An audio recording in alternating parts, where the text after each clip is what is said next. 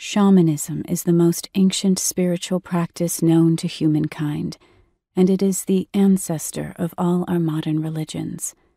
As a method, it is a form of meditation combined with a focused intention to accomplish various things, as will become apparent in this book.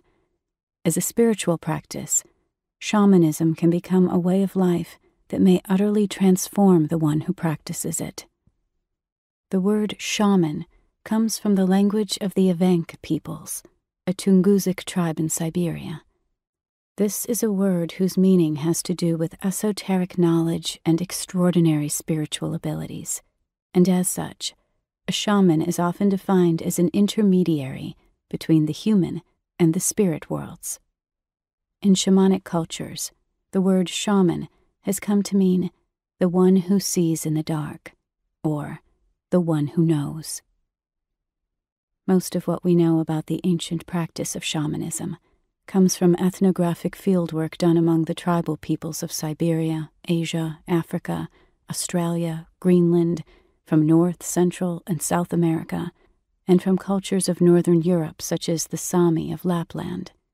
The existence of technical papers, monographs, and books about shamanism is only expanding, but suffice it to say that we have come to know that the shaman is a universal figure found in virtually all the world's cultures. There are certain commonalities in a shaman's worldview and practice across the world that allow us to make certain broad generalizations about shamanism.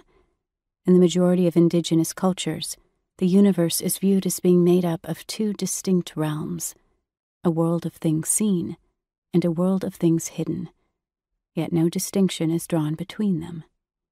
A shaman understands that these two worlds present themselves together as two halves of a whole. The shaman is the inspired visionary, a man or a woman who learns through practice how to enter into this world of things hidden, and once there, he or she typically encounters extra-mundane personalities or archetypal forces that the indigenous peoples refer to as spirits, ancestors, and even gods.